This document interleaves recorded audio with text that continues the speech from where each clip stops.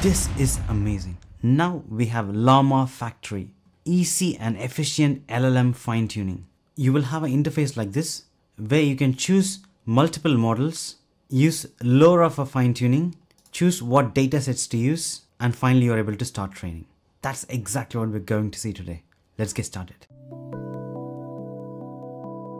Hi everyone, I'm really excited to show you about Llama Factory. It supports many models.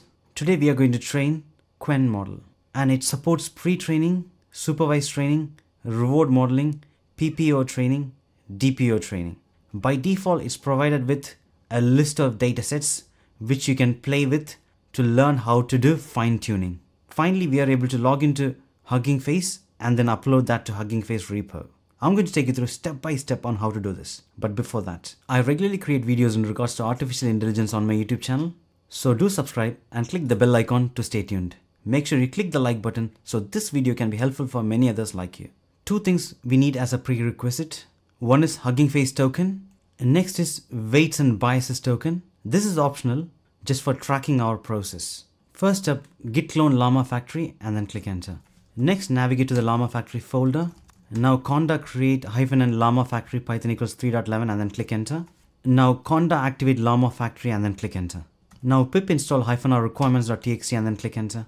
Once that is done, pip install bits and bytes transformers stream generator and Hugging Face hub and then click enter.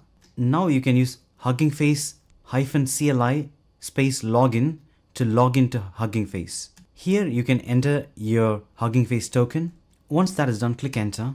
Add token as git credentials, yes, and it will get automatically saved. Next, we're going to type CUDA visible device equals 0, use modal scope hub equals 1, Python source /train_web.py and then click enter. Now we got the URL, and after opening the URL, this is the user interface.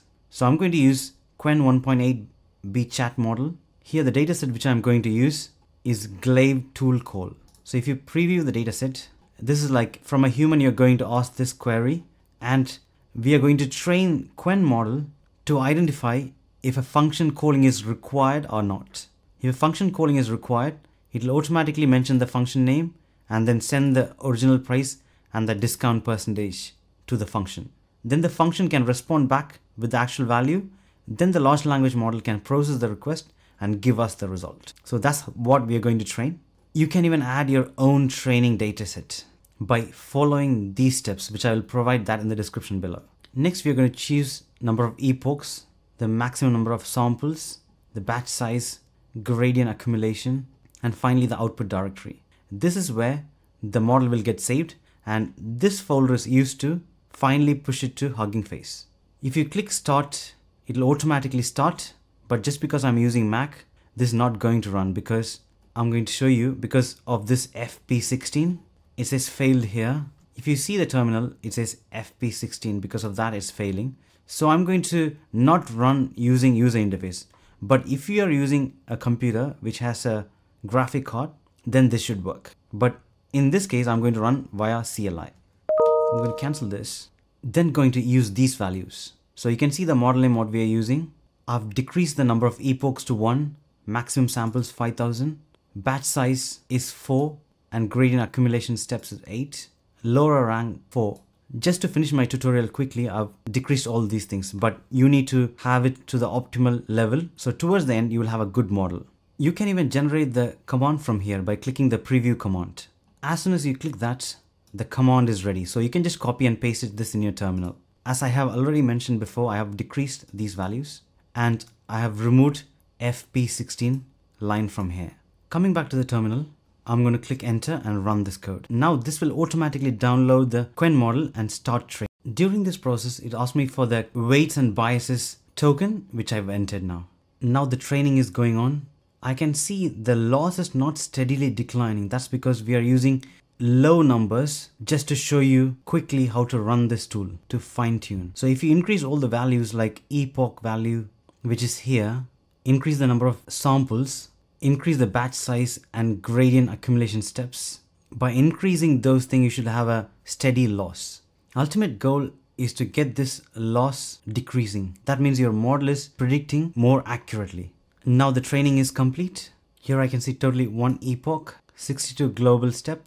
The loss is 0.26. Finally, the metrics got saved in weights and biases. Here is the weights and biases dashboard.